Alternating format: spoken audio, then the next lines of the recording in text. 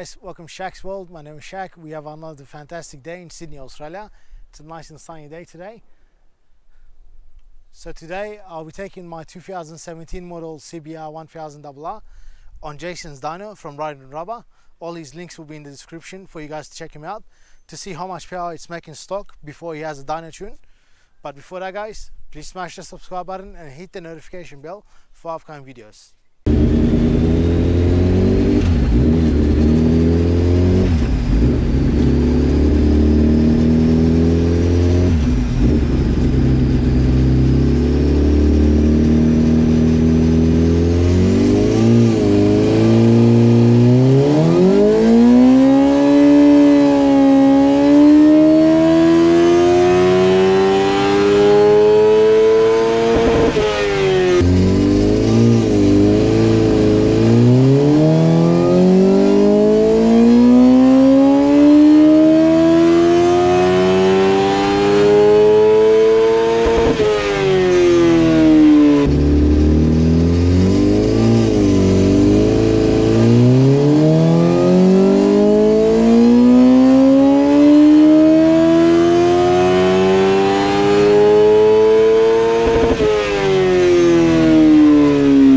Hi guys, I just came back from Jason's workshop.